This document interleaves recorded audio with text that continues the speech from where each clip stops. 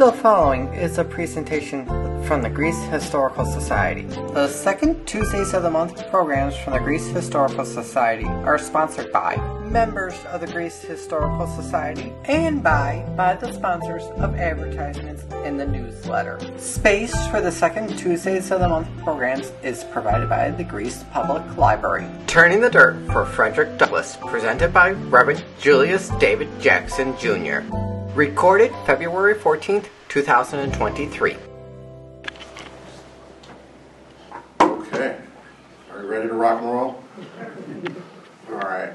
So thank you, Bill, and who's the rest of the group, Bill, that I'm thanking? The Greece Historical Society. The Greece Historical Society. I want to thank them for inviting me tonight to talk about my passion here in Rochester. Frederick Douglass is famous for the words, "Without a struggle, there is no progress." I indeed had a struggle starting in 2006 with a vision that I was given. On my birthday, November 13th, 2006, I attended the groundbreaking for the Martin Luther King Jr. Memorial in Washington, D.C. I was there as a VIP due to my efforts raising funds for the memorial through my fraternity, Alpha Phi Alpha fraternity, which I joined in 2001. One of the reasons for my joining the fraternity was my admiration for Dr. King, and that was Dr. King's memorial, which I was raising funds for. Being the fraternity that Dr. King was a part of, I chose to join that one also. He joined in 1952 at Boston University. And it should also be noted that Frederick Douglass is a member of Alpha Phi Alpha fraternity. He was made a member posthumously in December 27, 1921. Nevertheless, following my becoming a member of this organization, I immediately was put to work on a project for raising funds for the Tri-City area, Rochester, Buffalo, and Syracuse for this monument. While attending the groundbreaking event, there were numerous well-known who's, nationally known celebrities and politicians also in attendance. We had two presidents at the time, Bush and Clinton were there, as well as Obama, and he was a senator back in 2006. I guess you all can do the math and figure that out. He wasn't president yet. But nevertheless, the one that stood out the most for me was another member of the fraternity, who was Andrew Young, who was a friend of Dr. King's. As Brother Young took the stage in his remarks, he charged all of us in attendance with the words, "Today we turn the dirt for Martin, yet return to your homes and begin turning the dirt there." For me, this manifested itself in returning to Rochester in pursuit of two visions: to turn the dirt for our Frederick Douglass. In addition to being a member of Alpha Phi Alpha Fraternity Incorporated, I followed the path of a few of my fraternity brothers who also maintained dual membership with Eureka Lodge Prince Hall Masons. I joined in 2003, and I have a good frat brother here in attendance who's always supporting me. I want to thank you. I can pause to do that real quick. Bing Reeves. My turning the dirt for Frederick Douglass led me to lean on both organizations for their support, both Alpha Phi Alpha and Eureka Lodge, to pursue the visions that I was given. One was to pursue renaming the airport, the Frederick Douglass Greater Rochester International Airport, and the second was illumination of the monument in Highland Park, the first to an African American in the country. The monument in Highland Park was relocated there in 1941 from its original downtown Rochester location by the train station. The monument was a vision by my Eureka Lodge presiding officer predecessor, John W. Thompson. He pursued this, and it reached fruition June 9th, 1899. And you'll hear more about him in the video that hopefully will be playing shortly. In 2006, there wasn't much support for either vision, with the thought of the airport renaming receiving many asking the short-sighted question, what does Frederick Douglass have to do with aviation? The illumination of the monument was met with similar response. We can't light up the monument because it will incite vandals. So just think about that for a minute. Back in 2006, they can't light the monument because it will incite vandals. Does that sink in? Yeah, that's pretty sad. But nevertheless, fast forward a few years and both projects have reached fruition. Yet again, as you will see with the film, none of these visions could have achieved fruition without the support of others. Historians David Anderson and Andrew Williams provided the foundation and inspiration for increasing my knowledge, understanding, and appreciation for Frederick Douglass. Legislator Harry Bronson was there from the beginning. Larry Staub, the County Parks and Recreations Director, expanded the monument's vision from just illumination to pursue a memorial park that you see now. I just thought it should have lights on it. And again, thank you, Larry Staub, for expanding that. And there have been no vandals to the monument, in spite of what you see with the statue replicas. Again, we'll talk about that a little more later. But those replicas, there's been 3 damaged. But the original monument has not been touched. But nevertheless, I want to thank Richard Glazer, who petitioned for the airport to be renamed. I had announced this at the ribbon cutting for the Frederick Douglass Memorial Plaza that I wanted my vision to be revisited to get the airport done. And he started a petition. He said he hadn't heard me say that, but nevertheless, thank you, Richard, for doing the petition, which prompted Adam Bello and the Monroe County legislature to get my vision done. So thank you to them. As I was preparing for my annual Show Frederick Douglass Love event, I was also invited to a special press conference at the airport in 2021. To my surprise, at that press conference event, it was announced that the airport was being renamed on that day, Frederick Douglass' chosen birthday of February 14th. The film that you're about to see was done before that date happened, so we don't talk about that reaching fruition because we didn't know that it would. Because what does Frederick Douglass have to do with aviation, right? But nevertheless, local filmmakers, Jackie McGriff and Deborah Alvarez, and with a gracious funding from Highland Park Conservancy, we got a film done, and that's what you will be seeing shortly. But I want to show you just a couple of slides, give you a little extra visual to some of what I just talked about. So.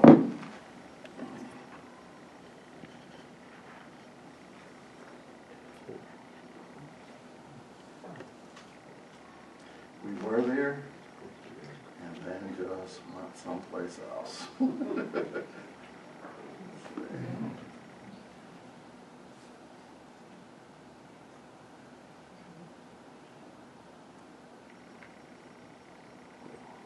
Okay. Here we go. Okay. All right. This is John W. Thompson, who I spoke about, and he was the one who originated the idea for the monument. His thought was originally to have a monument for the U.S. colored troops, and this turned into a monument for Frederick Douglass after Frederick Douglass passed away during Thompson's pursuit. Thompson actually engaged Frederick Douglass himself in the pursuit, so he did have communication with Frederick Douglass. So Douglass was a supporter. This is the monument in front of the train station at its original location on Central Avenue. Currently there is one of the replica statues that Olivia Kim did that's in that place, so you can go and see exactly where it stood. This is the Eureka Lodge Masons laying the foundation there for the monument. Again, For some reason, Eureka Lodge has been left out of a lot of what happened, but we won't touch that, right, Babe? All right, good. Okay. This is the monument in Highland Park when it was moved there officially in 1941. This is one of the historic Frederick Douglass Days commemorating that June 9th event. This gentleman here is John W. Thompson, and I believe this is one of his daughters here. Jackie Sprague may help me out with my accuracy on that. All right, we'll help you out with several things. Thank you. Beautiful, thank you. Awesome. All right. And this is Dr. Juanita Pitts. She was over the Friends of Frederick Douglass back at the time when I pursued this vision. And this is the Martin Luther King Memorial for anyone who's not seen that in Washington, D.C. I also have a replica and some other items up here that I hope you come up and check out. This is Brother Andrew Young. That was him in 2006. This is here when he visited Rochester. And these are my two sons when they're a little younger, meeting Andrew Young. And this is me as worshipful master of Eureka Lodge number 36. And again, there'll be more about that in the film. And here's Harry Bronson. And like I stated, he was one of the original supporters and followed this process all the way through to fruition, both on the monument as well as the airport. This is the original Frederick Douglass light up. Again, you'll hear more about that, but that was local folks with flashlights. Stealing from the RIT light up. I tried to get RIT to do this back in 2006, and again, nobody wanted to do anything with Frederick Douglass. I don't know why, because he's everywhere right now. Okay, and this is, fast forward, 2019, we're breaking ground on the Frederick Douglass Memorial Plaza. And again, I don't think we need any mathematicians to figure out how long that took from 2006 to 2019, right? And this is the movement of the monument. This is on the ground. Yeah, that was it on the ground. And they had to take it off the base to move it. You'll see. And this is so heavy that they didn't have this secured with anything. When they took it off and replaced it, they put some type of adhesive on it, but that wasn't present back in 1941 when they moved it. And this is the ribbon cutting a few months later after it was moved. There's Dr. Anderson, one of my mentors, and you'll see Harry Bronson back there. This is Larry, who's cut off a little bit back there, and Lightfoot. Okay, and there's a better picture of Larry, the Monroe County Parks Director.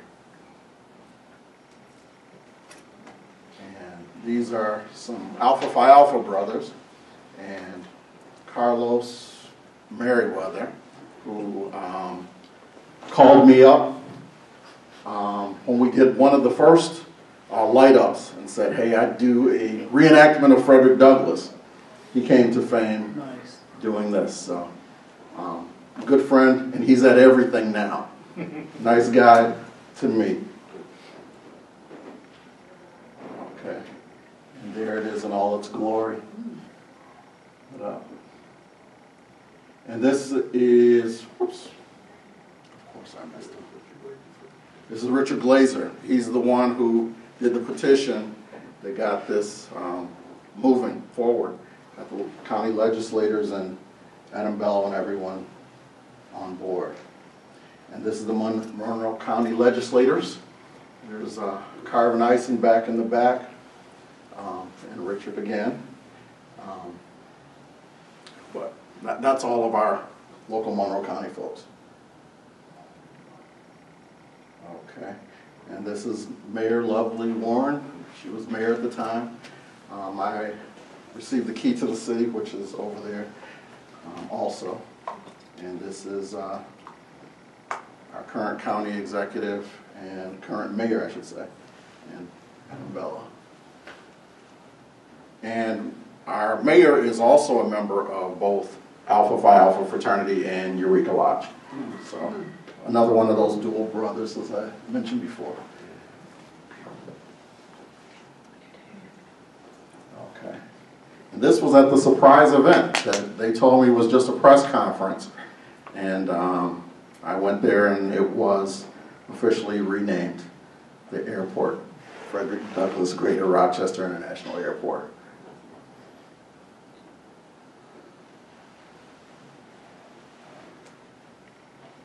Okay. And this is another event that I started, Show Douglass Love. We were putting flowers out at the monument. This year we didn't do it, but again, I'll talk more about that after we get to the movie. I don't want to play it. Brother Frederick Douglass with all of the paraphernalia. And this is one of the replica statues that I made reference to earlier.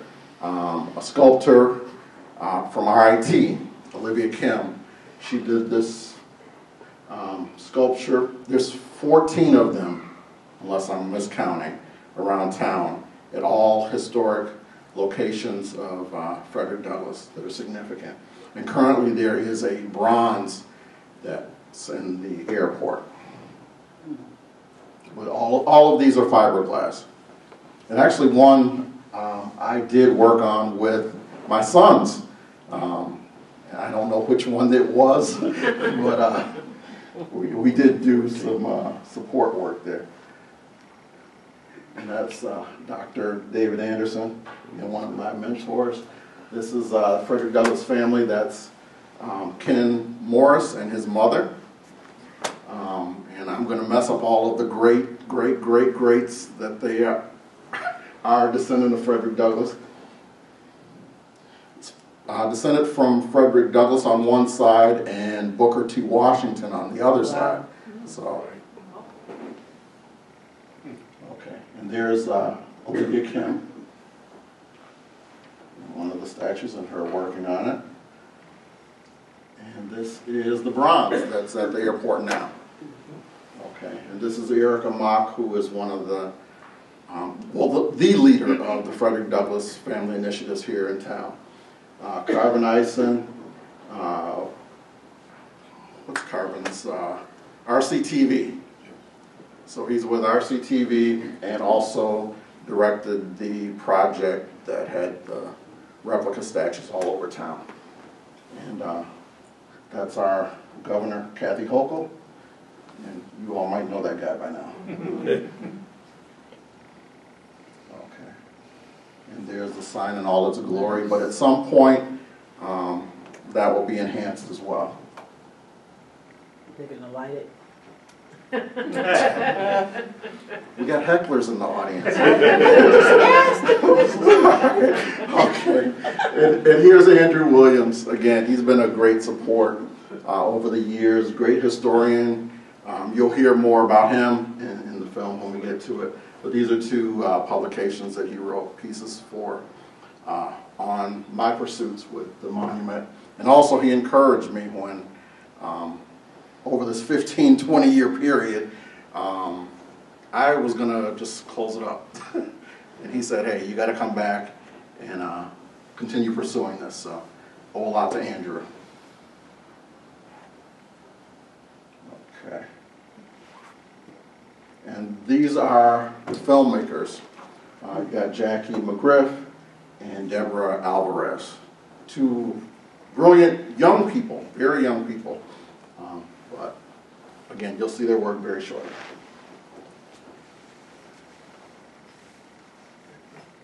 Okay. Now the fun part is getting to the link that was just here. It wasn't working before, but I think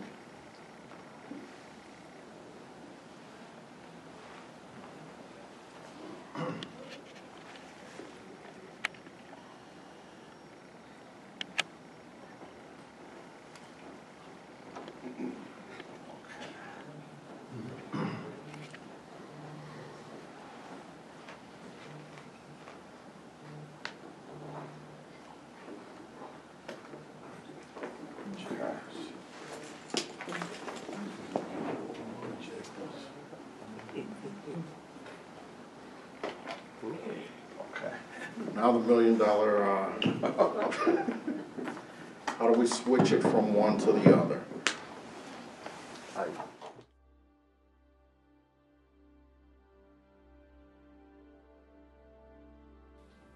The city of Rochester, New York has been home of many notable and distinguished residents, especially in the mid-1800s.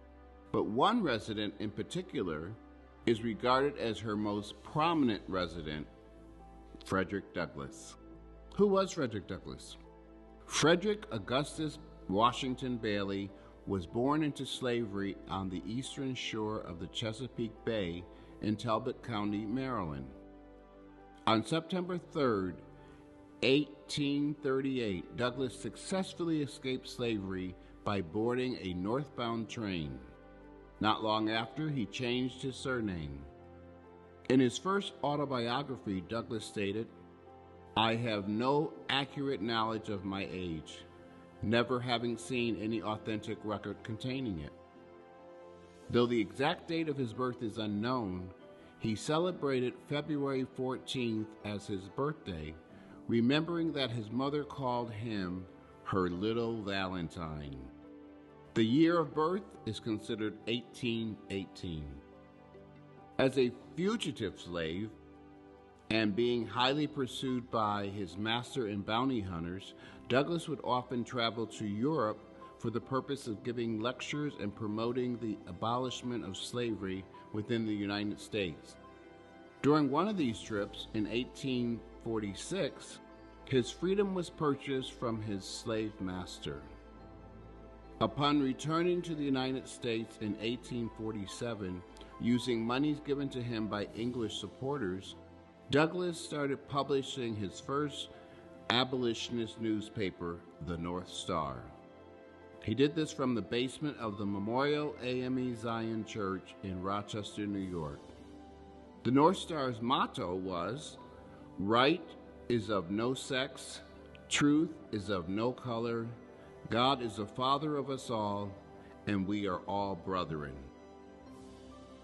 In the 1840s, Rochester was known for its zeal to end slavery and a promising escape route on the Underground Railroad. It was conveniently located along the Erie Canal and railroads, midway between New England and the Midwest. Douglass and his wife, Anna, made their home in Rochester for 25 years. Despite living through one of the nation's most bitter and terrifying times, Douglass and his wife raised 5 children in a loving home with flowers, fruit, and vegetable gardens. While Douglass traveled widely on lecture tours, fighting for the freedom and rights of his brethren, Anna cared for their home and their families and an extended circle. Their home was open to freedom seekers on the Underground Railroad, visiting abolitionists, and house guests who stayed for weeks, months, and even years at a time. Douglass called Rochester home from 1847 to 1872 and lived here longer than anywhere else in his life. In Rochester, he published his newspapers, the North Star and the Frederick Douglass Papers. He assisted friends Amy and Isaac Post on the Underground Railroad activities, hosted runaway slaves in his own home, gave speeches, supported the women's suffrage alongside suffragist Susan B. Anthony, and much more before moving to Washington, D.C. in 1872. The Douglass family moved to Washington, D.C. as a result of their home being destroyed by fire. Upon his death on February 20th, 1895, at the age of 77, many tributes to Douglass were made in Rochester, throughout America, and in Europe. Yet, perhaps the greatest tribute of his life and times was the erection of the monument unveiled in Rochester on June 9, 1899.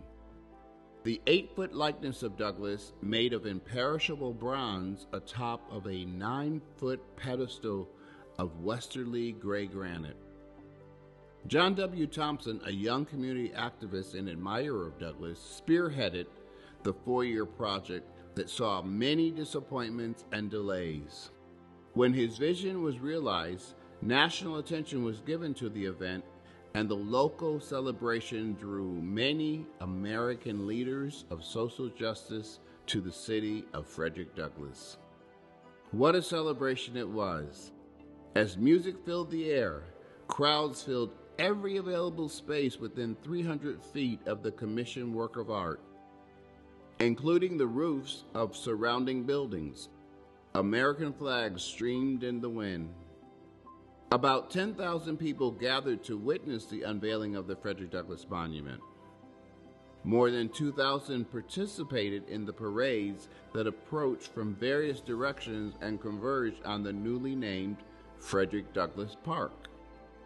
Nearly every military and civic organization from Rochester and Monroe County was represented. They could hardly find room in the streets to march, as thousands upon thousands cheered them along. On that day, June 9, 1899, Rochester led the nation in honoring African American citizens, the first monument to do so in the history of the United States. In 1941, a special committee appointed by the city government voted to move the Douglass Monument to Rochester's famous Highland Park, not too far from Mount Hope Cemetery, where Douglass was laid to rest. The monument was located steps from the former site of Douglass's South Avenue home. In 2019, the monument was moved to an even more prominent and illuminated location within the park, and is now located on the corner of South Avenue and Robinson Drive. Reverend Julius D. Jackson Jr. picked up where John W. Thompson left off in honoring Frederick Douglass and his importance to Rochester, New York. What is the connection between John W. Thompson and yourself, and explain why? Okay, both John W. Thompson and I are members of Eureka Lodge, Prince Hall Masons here in Rochester. He was the 5th worshipful master, and I was the 70th worshipful master. And worshipful master is our fancy ancient word for president, presiding officer. So we both held that position. So I don't have to bow to you or anything like that? No, not at all. Now, John W. Thompson has been deceased for a long time. Correct. Okay, but he initiated something in Rochester that still exists. Correct. And that is the Frederick Douglass Monument. Correct. Okay, which includes the granite base and the statue. Right. Okay. You had the idea of illuminating the monument. Correct. How did that idea come about? Being from Rochester, I pass by that monument on a regular basis and noticed that it's not illuminated at night. So you can't see it. It basically disappears at night. All sorts of events and different things take place over there in that area, and nobody knows who that is and nor the significance of it. So I thought it needed to be illuminated. I got the push from that when I attended the Martin Luther King Memorial groundbreaking. At that event, Andrew Young, who was a contemporary of Dr. King, also ambassador, Andrew Young, he took the stage and mentioned that we turn the dirt today for the Martin Luther King Memorial, yet for each of you here attending, return to your homes and turn the dirt there. To me, that meant highlighting some of our historical figures that don't achieve or haven't achieved the recognition that they deserve. Specifically for me, that was Frederick Douglass. He was out there in the dark, illuminating him. So, knowing that the park held the monument in the bowl, and there were various activities that happened in the bowl, what were you envisioning for the monument as it relates to illuminating it? just basically being able to see it at night. Monuments all over the place have illumination, even the Martin Luther King Memorial down there. So I'm sure some of that helped spark what I envisioned for illuminating that monument here. And how long of a process was it? It was a 15-year journey from the dream starting and letting folks know about it to it reaching fruition. Were there stumbling blocks in the way? Most definitely. Folks that basically scoffed at the idea. There was a mindset at the time that illuminating the statue would incite vandals. Would that be because it was Frederick Douglass, or would that be because they didn't want to do it? It may have been both, but that was an ongoing theme that, this monument to a person of African American descent may incite vandals. Who, in fact, did you contact concerning this project?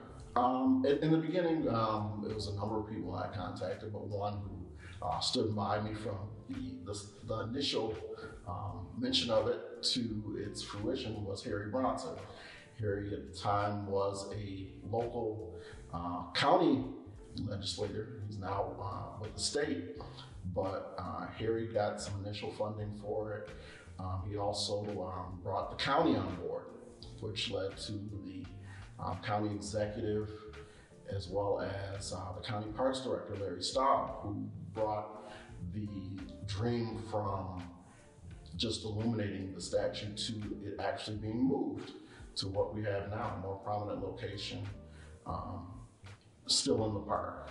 And what we have now is the Frederick Douglass Memorial Plaza. Correct. Okay, which includes more than just an illuminated monument. Correct. It has other significance relating to Frederick Douglass, like the North Star. Exactly. And on the monument, there are quotes of Frederick Douglass that are famous. Yeah, and that was there from the beginning. Yes. And again, those are things that need to be highlighted as well. Right. I think it's significant that Highland Park holds the Frederick Douglass Monument, which was dedicated in 1899. Now, it was originally in downtown Rochester and then moved to Highland Park in 1941. Correct. It is also significant that Frederick Douglass lived just a few hundred yards away from where the monument is, right. And he lived there with his family, his wife, and 5 children. But Frederick Douglass and Highland Park are going to be synonymous with Rochester history at this point. Correct. Okay. Tell me some of the difficulties that you had during the 15-year process. One of the major difficulties was just being discouraged along the way. With again the folks that scoffed and said it wouldn't happen. I kind of took a step back from it, but there were individuals like yourself who encouraged me to keep going. And that was a great help to me to have that wind beneath my wings to keep moving forward with the project. You conducted several programs or events at Highland Park at the original site. Right. What were they and what was their purpose? One of the initial events that carried on for a couple of years there was illuminating the statue with flashlights. This is the idea that I'm a RIT alum, and they have something called the Big Shot.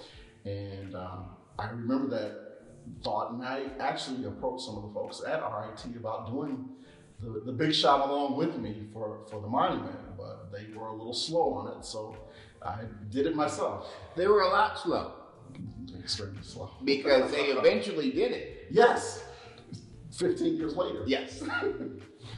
Yeah, but nevertheless, I took that upon myself to do that, inviting the community, school-age kids in the evening to bring their flashlights, and we illuminated the statue ourselves with flashlights, and it showed that it needed to be done. When did you know that the idea had taken root in Rochester for the monument to be illuminated? In 2018, when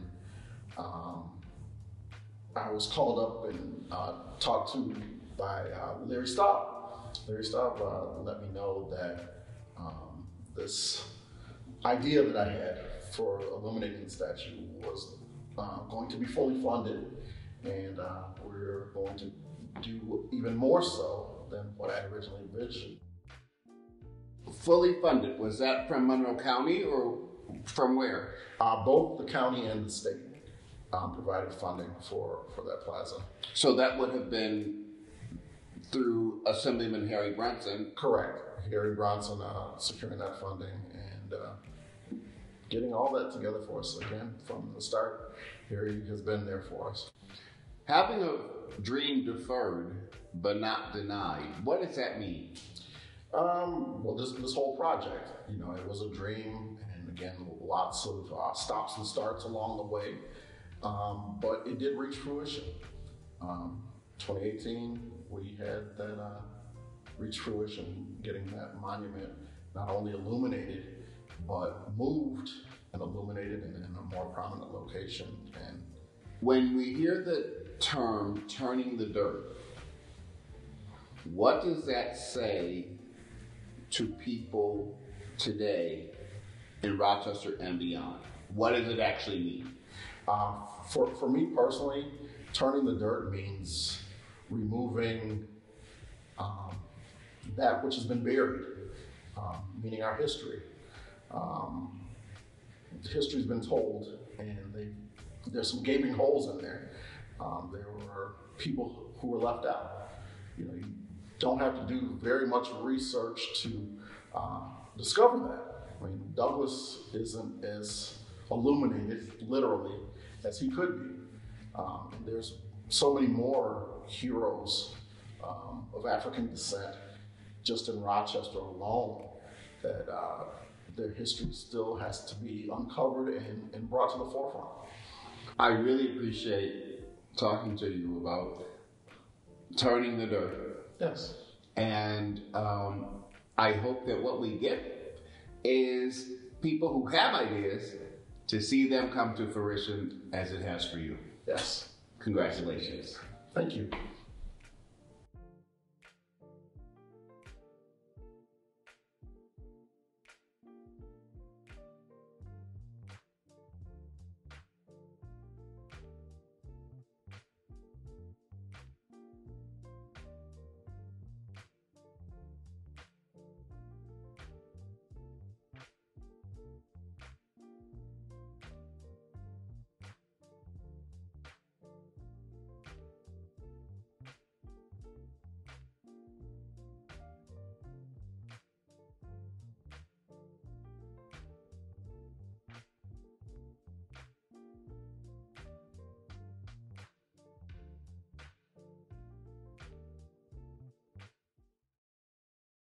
Now it's time for Q&A with Reverend Julius David Jackson, Jr.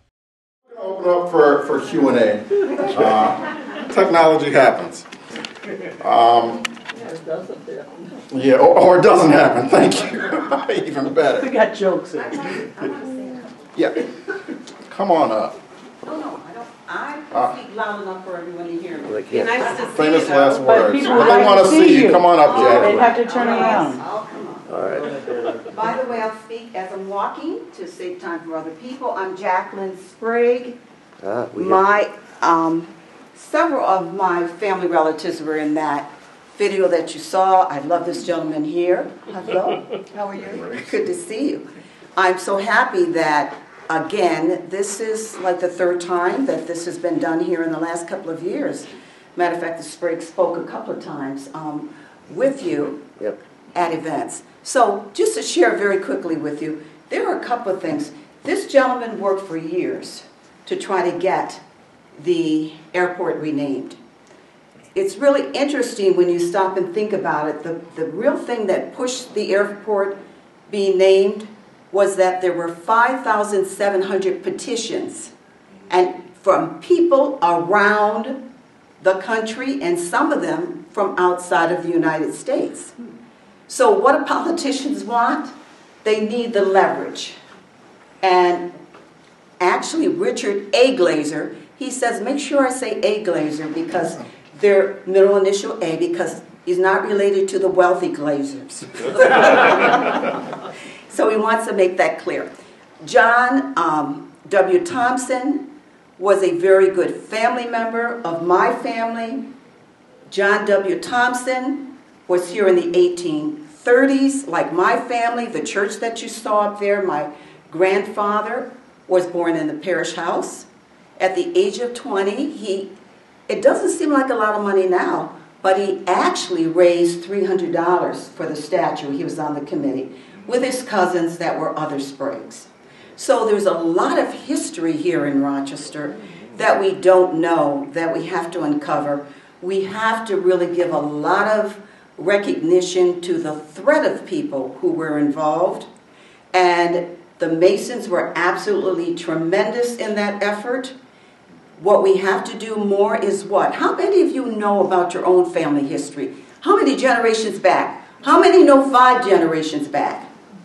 All right, see what I'm talking about? When we can teach children about history, when we can teach them not only about Frederick Douglass, but what the generations are doing today, that is important so that we weave a web in regards to consistency in teaching and learning. So that's all I want to say. I thank everybody for being here today because this is important and you have the right person up here sharing information with you. Thank you. Thank you.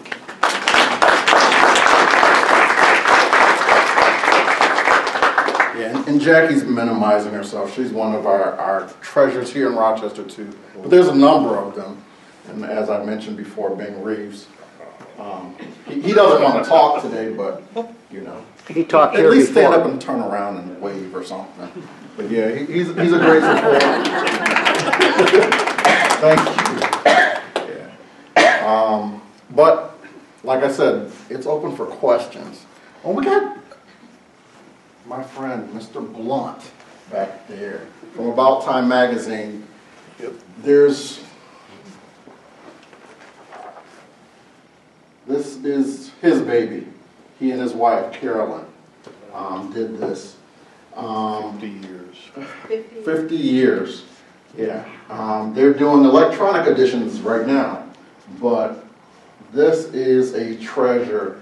If you have never read About Time magazine, I don't know where we get back issues from, but a wealth of knowledge is in here. I did a history project some years ago, and if it wasn't for this, I don't know where a lot of Rochester history would be, even on the monument. Here, it even has me talking about the airport. If it wasn't for this being in print, I wouldn't be able to even prove it. Seriously. But it's in print, and as I alluded to with Bing, and we're all family here now, right? There were some who were trying to squash the fact that I even came up with the idea to name the airport. Can you believe that? But, yeah. Yeah, but it's there in black and white. So, again, we won't get too deep into that. We won't name names. But anyway, if there's any questions. Yeah. A contemporary question is, Yes. Who controls the naming of the airport? Is it local or federal? Or The county. the county? Yeah. Okay. Yeah, so the airport is a county airport. It's actually kind of misnamed right now. It's international, but there's no international flights coming in and out. I thought there was one that went to Canada or something. And that's why it's Used to be, named. At one point, but by the time they got around to renaming it, it was not going to Canada. So, like I said, that might be. On Channel 10, I think it was, they did a thing on whether it's international, and it is international because they have FedEx and DHL come in. Beautiful. All right, so did that happen just recently? No, it didn't do it. Oh, the whole time? The other day. Oh, even better. There's Okay, no so passengers, but they're on the other side Or at Scottsville Road is international because of the freight. Okay, well, good, so we're legal then. Yeah. All right, Just that much. all right. Any other questions? If nobody else, so I know Frederick Douglass was born into slavery. Right? Yes. And then he became one of the greatest orators ever. How was he educated? How was he, Pretty much self-taught. Jackie may help me out with this a little more. There were some people that were assisting. I can't name them, but they were assisting. He wasn't formally educated. If you read some of his writings, you would swear he had a PhD. That's what I was curious about. Yeah, so. Thank you. Dave. What's next? Is there going to be a museum? Yes, actually that was announced this morning. Yes, where the Frederick Douglass Family Initiatives is on Main Street. That will be the new home of the Frederick Douglass Museum. So again, fresh off the press this morning. Wow. So. So, I'm sorry. Are they raising money or? Yes. Okay. Yeah. So, like with the monument and the airport, you know, money's coming from everywhere. But hopefully by, I think, 2024, we should see something happening there. Wow. They're going out to bid for contractors to design what is going to ultimately, finally be the museum there.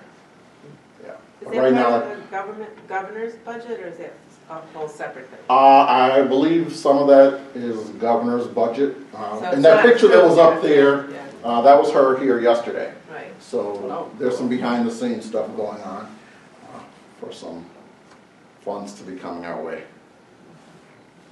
Why did you want to rename the airport specifically? What does he have to do with it? Repeat the question, sorry. The question was, why did I want to rename the airport? It made sense to me. The original location of the monument was near the train station. So, of course, you don't have as many folks taking the train as you did back then, but the gateway to Rochester is the airport. So what better place to have Frederick Douglass honored than in the gateway to Rochester, which would be the airport. And again, for those folks that were saying to me, you know, what does Frederick Douglass have to do with aviation? What does Ronald Reagan have to do with aviation? We know what he did to the air traffic controllers. You know, what does Louis Armstrong and several others. There was a picture up here of the guy who had the Jackson Airport named. Not after this Jackson. But Atlanta, Georgia. Atlanta, Georgia, yeah. Hartsfield Jackson Airport. Emmett Burns. He was one that actually I encouraged to be brought up here when they had the Frederick Douglass Resource Center. They actually funded that for me. I mentioned we need to talk to Emmett Burns. They brought him up. So it wasn't funded by me. So I can't take credit for that. Yeah, what happened to the Susan B. Anthony neighborhood? How do you answer that? Is it available? Is it available to the community to use? No, the Frederick Douglass Resource Center that is on King Street is no longer in existence. Building's still there. To make it simple in a word, mismanagement. So who has control over it? No one at the moment. It is owned by a private owner. Yeah. The building is owned by a private owner. The same one that had it before? No, That different bit? owner. Okay. All right. Yeah. Okay. So it has, its former use is no longer. So But it's that's still- the easiest way to say it. it's still there. The building is still there, Okay. but it's not Frederick Douglass. They took the Resource name Center. off? Yes. Okay. Yeah. Thank you. That building is where my great-grandparents lived before, you know, in that neighborhood. Okay. Well, good. Thank you. Thanks, Bill. All right, yes. That's good to know. Well, you know. You made reference to that there were 3 how they can hear you. All right, there were 3 statues that were damaged. 3 statues that were damaged. Is one of them in front of Pakistan? Because I called the city of Rochester and asked when they were going to return it. Because my grandson and I walked, we loved it, we had scarves and mittens on, and we would look at it every time we went in for him to do his lesson, and then it was gone one day, and no one told me what happened to it. Yeah, I didn't know about the one at Hochstein being missing. So But the maybe one, you can get it back there. I'll talk to Carmen. But the 3 that were damaged, there was one over by the Y on Lake Avenue. That one was damaged. The one on Main Street next to, the name of the park is escaping me, but it's right across from the convention center.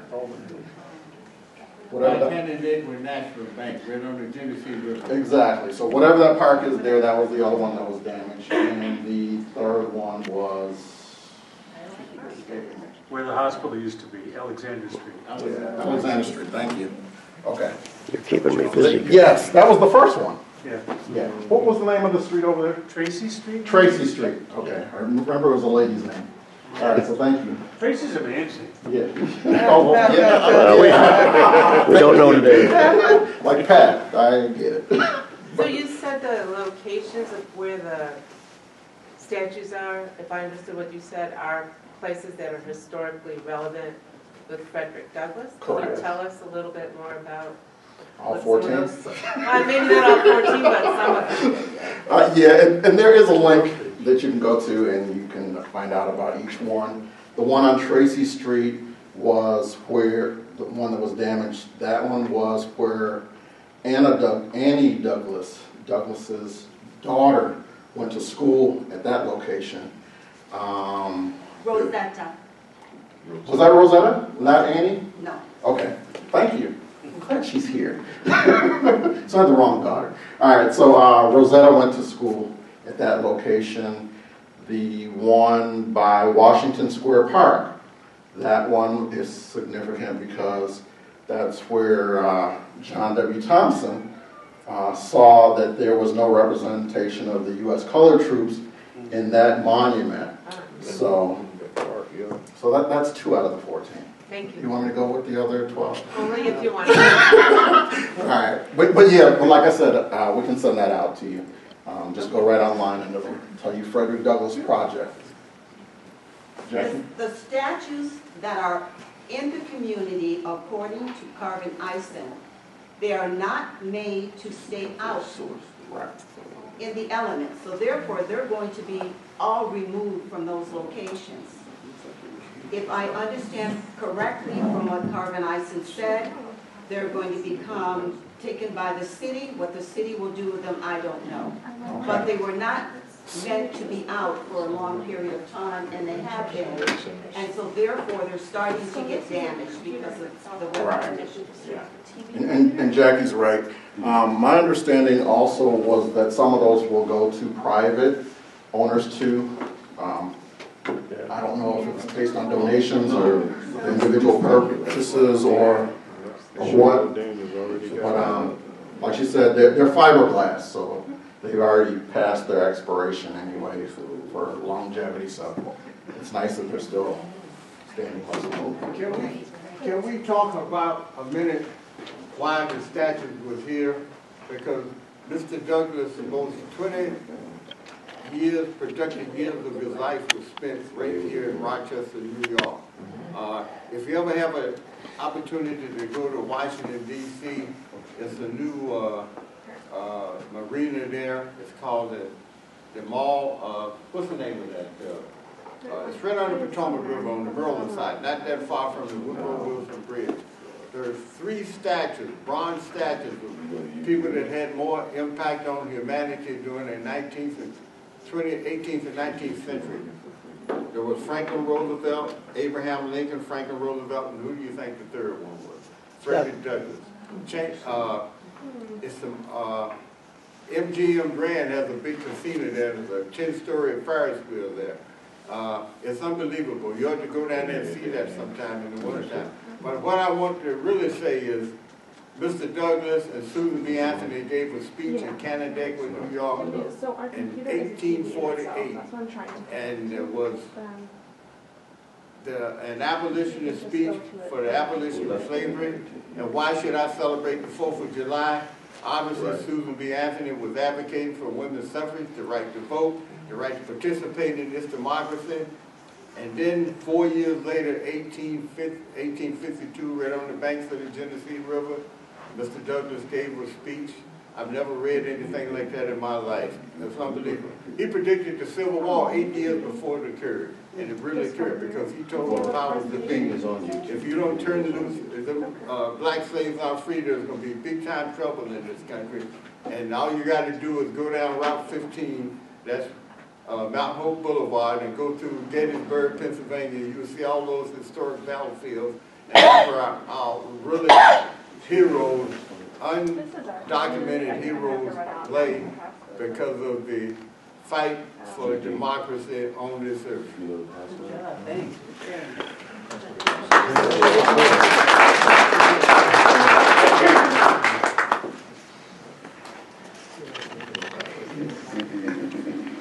Okay. Any other questions? Joanne? I hope this gets to play. Yes. And thankful to Joanne, she is part of the Highland Park Conservancy.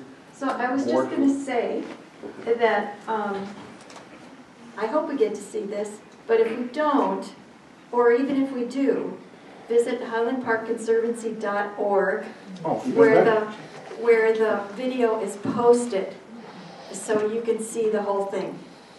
Thank you. .org.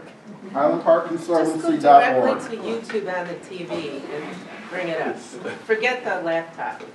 Yeah, all right. Oh, can you? Oh, yeah, just go right to YouTube. Oh, YouTube TV. Oh, I don't need that. All right. It's okay. Yeah, that's a. It's a wrap. Presented by the Greece Historical Society. Want to learn more from the Greece Historical Society and Museum? Then click that subscribe button for more content and hit that bell icon to get notified for new content from the Greece Historical Society. You can visit us on the web at GreeceHistoricalSociety.org. You can find us on Facebook at Greece Historical Society, and you can stop in at the Greece Historical Society at 595 Long Pond Road.